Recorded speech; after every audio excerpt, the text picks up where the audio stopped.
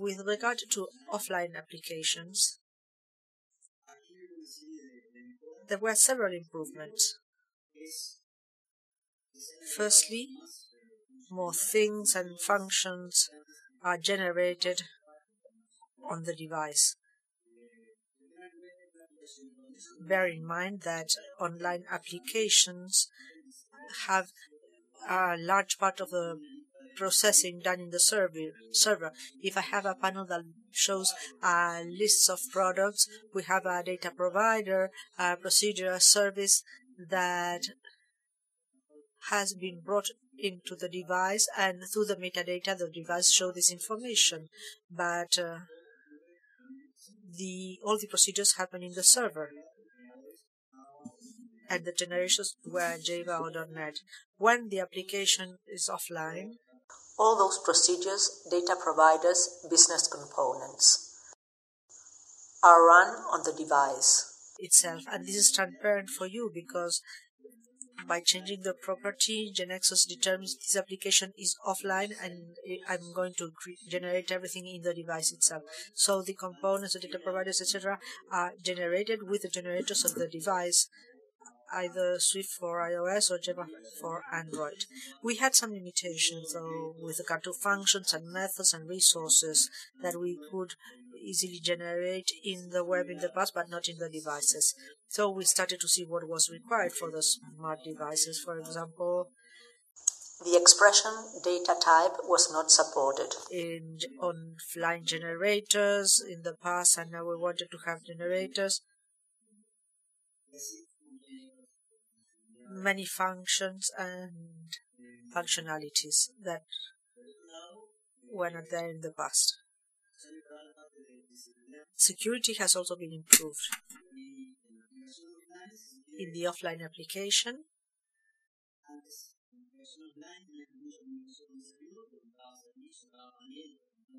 while in the past we were invoking the server, we had a lot of communication with the server all the time to make calculations and bring in the data, but now everything happens in the device, and the interaction with the server happens through the synchronization service. So basically, it's the only entry point with the server, which is the one that sends and receives the data from the server. We have improved the security of these services, and then there is a new property in order to encrypt the database offline. There are some scenarios of applications, especially those for the banking sector, that require an encrypted database so that only the application can have access to this information. So this is an additional property in order to encrypt the database offline. And then the support for multiple offline applications in the same KB. That's a limitation we had with regard to the scope. We could have only one offline application in the past, but now we can have several in the same database. And finally, the synchronization by timestamp. In order to understand the reason for this last feature, I would like to go over the synchronization in general, especially the part of the receive. The new thing is synchronization by timestamp, but I would like to go over this in order to explain a little about the reasons for this new feature. When we have an offline application, there is a property called synchronization receive granularity criteria, which means that when the synchronization is done and the data come from the server to the device, the property has two possibilities of synchronization: doing it by table or by row. And by row, it could be done by hash, and now we have added the new property. So by row, we use timestamp. What does it mean that it's by table? In this case, when the synchronization is by table, what happens is that we create an application which is offline, and GeneXus determines on the basis of this offline main what are the tables it needs so that this application functions without connection. So it creates a database with the tables that are required for this application. Now, in this case, any change made in the server in one of those tables that participate in the application, when the data are received by GeneXus, GeneXus sees the changes, erases the content of the table, and brings in the new data. So it's a most simple algorithm. There's not so much complexity behind it. It detects where there were changes in the last table with regard to the last synchronization of that device, erases everything, and brings in the data again. And this can be useful if the tables are small, or most of the data in this table change, because erasing everything and loading everything again won't be a problem. It could be an application for internal use of a company. Let's say that the salespeople have a list of clients to visit and they want to have it offline, so have access to the information no matter what the connectivity is. The list changes every day. Today I have a list of clients and tomorrow the list will be completely different. So it's a good option because it can erase all of the data and put the new data again. What is the problem with this option? That the table is very big. If the number of registers I'm going to use in this offline application is very big, then we have a significant data traffic. And when the application is not only for internal use, but for the public in general, and is going to be in the stores, and many users can be using this application, if I have to download all of the data each time the user is going to synchronize, maybe the experience is not so good, so maybe it's not the best option. And here comes this second option, which is synchronization by row. Up to now, we have been using the hash concept.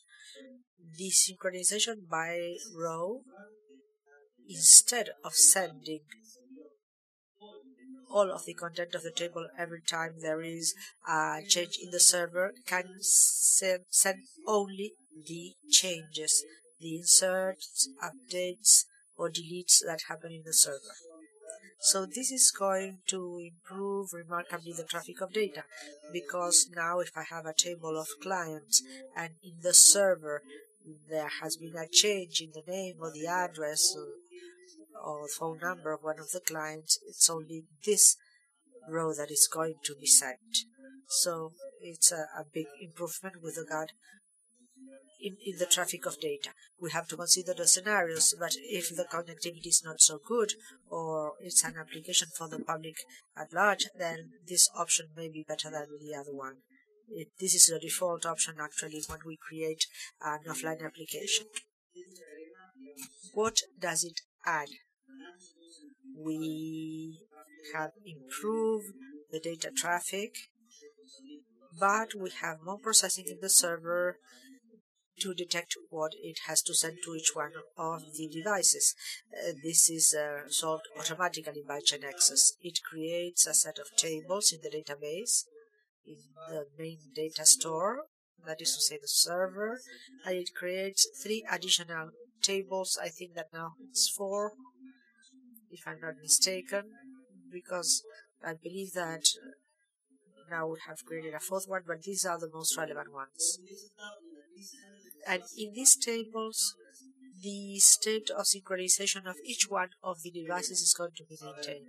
This means knowing that when a certain device is asking for a receive, that is to say wants to update, the data is going to send a hash, and when it was uploaded for the first time, the sentence was executed. Let's say that here I have a list of clients, and when I'm loading is active clients. My synchronization process brings active clients.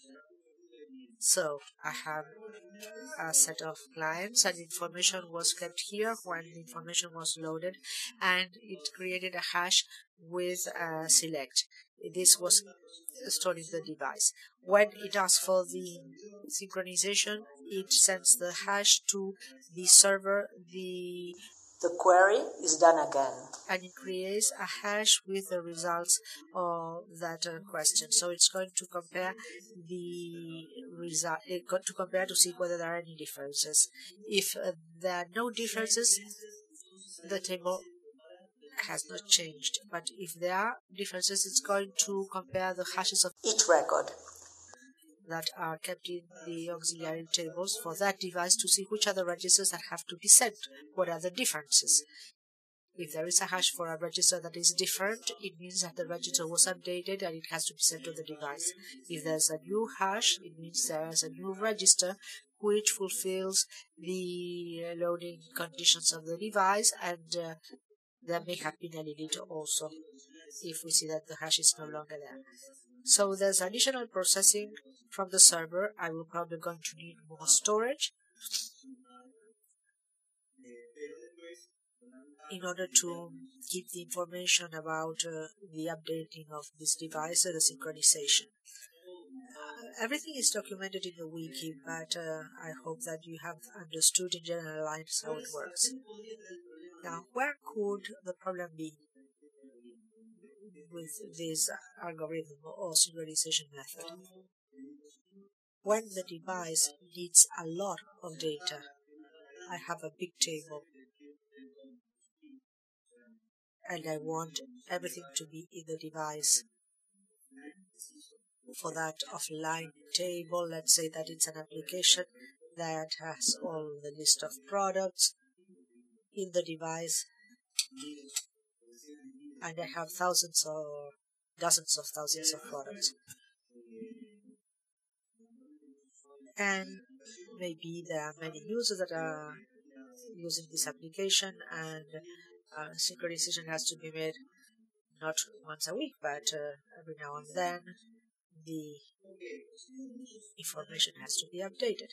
If I have a table with many registers in the device, the first synchronization option of synchronization by table is not the best one, because it's going to erase all the information in the table, and that's very bad with regard to the traffic of data. And the synchronization by hash, that is to say by register using the hash, is going to bring only the records that were updated.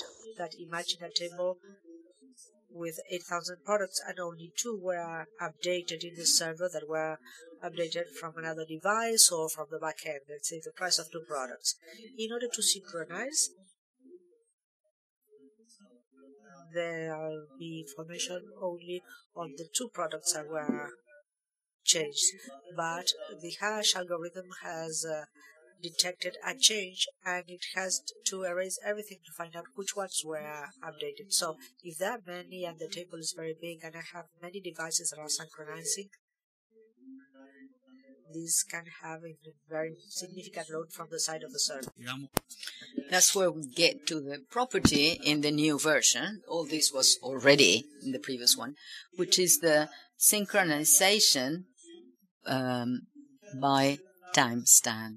This says, well, I don't want it to do it by hash. I want it to be for timestamp. So the device is going to send the time of the last sync, of the latest sync, and there are going to be some additional devices. Very little thing, but anyway, we have to add a couple of attributes to the tables, and that's the date of the latest modification and whether it's digital or not. And so there are some attributes that indicate that it was deleted, and what's the attribute that indicates that it was updated. So we're going to include them there. And we have to include a couple of instruments and configure this property with these attributes. Whenever we update one of those registers of the transaction, we have to update that attribute. We have to add a rule updating the timestamp. This is a simple rule, and say, well, whenever it is updated, we can't physically erase it. We have to do a logical erase.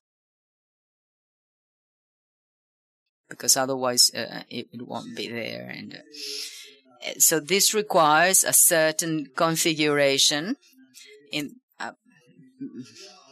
Before you didn't have to do anything. Now you have to add those options.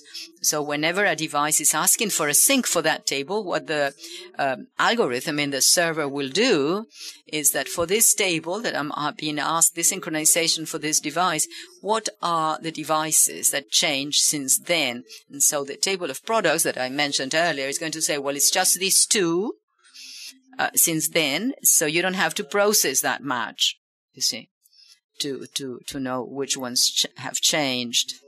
So it improves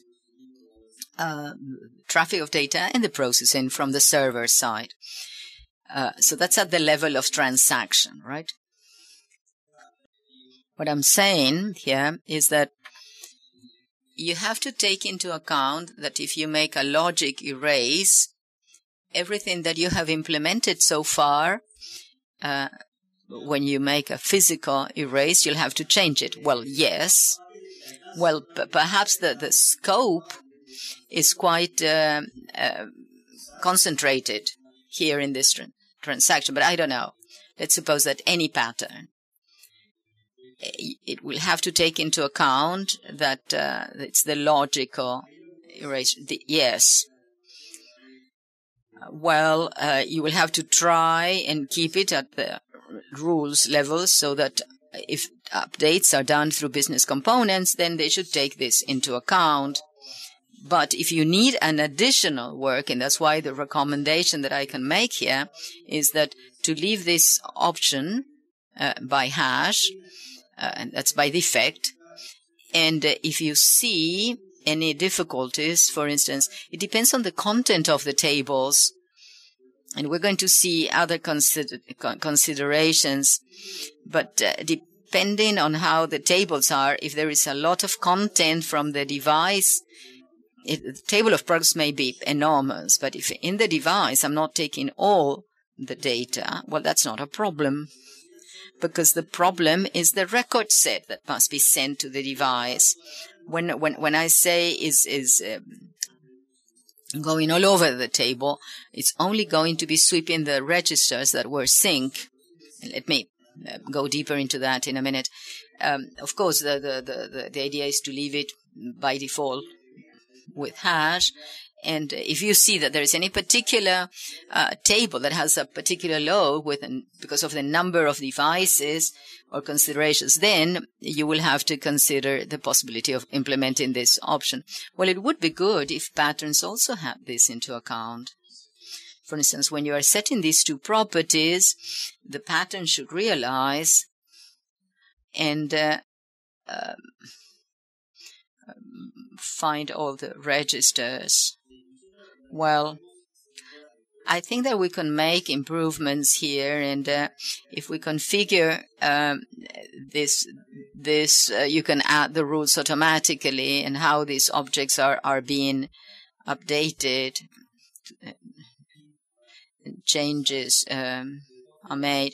Anyway, these are very specific scenarios, but the property to select with hash is at the level of database. No, it's by row. The property is by row. And what determines whether you're going to be using the timestamp is this. If I configure these properties, then it starts using the timestamp. Any other question? Any doubts, questions?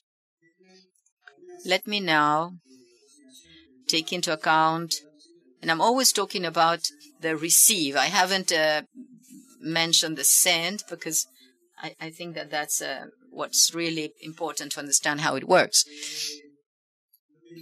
And what I said just now is that it's important that our offline applications only include the minimum necessary data, that is the minimum necessary group of tables. Minimum of records. So I've brought about this example that you are using in the practice part of the class, which is the local, the system of the local government or municipalities. And you have the entities, you have the users, you have the claims, whether the types of traffic signals and so on. You probably reservations, so on. You've probably seen this in the practice course. Let's suppose that you want to make an offline modification, and the only thing you want it to do, and this is a clear example, so that users can report a claim, can file a claim, just that. So he's driving, and he sees something that, traffic signal that is not working well, or a tree has fallen, and it's offline because in the place where the user was, there is no connectivity, and he wants it to keep it offline, and it will be seen when the user comes online. So what we would do is to have a main in a smart device, and we say, and the only object, and you'll see it in the practice course, is this user complaint, to insert a complaint. It's only inserting a register on the complaint table, which is this one here. Now, if I create that main object, which is only making an insert, smart device, a business component, whatever you use, GeneXus will determine that for that offline app, you need these tables. I don't know if you can see it from there, these 4 tables. The complaint table, because I am going to insert a record there. And then I need the data from this table, because if I'm going to insert a complaint, I need the types of traffic signals, I need the reason for the complaint. They are the foreign keys of this table, the extended table. And so GeneXus would say, for this offline application, I only need these tables, and I don't need all these others. So it's important to analyze the impact, to make an impact analysis of this. Now, when we make an offline, I think GeneXus would show you a list of the tables that will be created or that would be used. And this is important because if you add a table, because GeneXus understood that there was another table that was necessary, or you called an object and you didn't know that it was another table that is not necessary for the reality of this app, for instance, I don't know, reservations. So all the sync algorithms that I mentioned, that they are comparing whether there are changes or not, are going to be analyzing other tables that perhaps are not interesting or shouldn't be analyzed. So that's why it's important that you resort only to the necessary tables. Now, when I said in the KB of the course to define this object, use a complaint, and I looked at the impact analysis, I didn't have any problem. It only added 2 tables, which is the reservations and the user car, because when inserting a complaint, the panel, I had defined a table in the user. Now, since there was that Bitcoin, when closing the train, the closed tree, he said, I need a business component user. And so it goes, and so go with user called to these 2 tables to show the cars and the reservation. So this means that the offline will create these tables and will upload the sync algorithms when in fact I don't need them at all. So that's why it's important to analyze, because it's happened that we've been reported problems of timeout in syncs or important delays or errors, and this is because you're using tables that were necessary at that time. That's the first thing. The second thing is not the tables, but it's also the records that I'll need in my offline app. I won't need all of them. You know, when we make the build, we are having the navigation of the offline object. And what you see there is how the loading procedure will be. That is, what is the data that the server will bring up to the device. It will go all along the complaint table, and the same thing for the user. Don't you see that there is something weird there? Well, the purpose was to insert a user's complaint, just that. Now it's bringing in all users to the device. All the users on the server are going to the device. I don't need them at all. It's loading all the complaints made by all users. I don't need that. I just want to insert one new complaint. So once again, why is this important? How can we solve this, first of all? Well, the offline object, we can include conditions. And in this example, I clearly have to add the condition user identification, obtain the user that's been logged in, or the ID that's positive, or we can determine whether the user has a login or any identification of the device, and we could have that in the session. We would add this condition. This means that the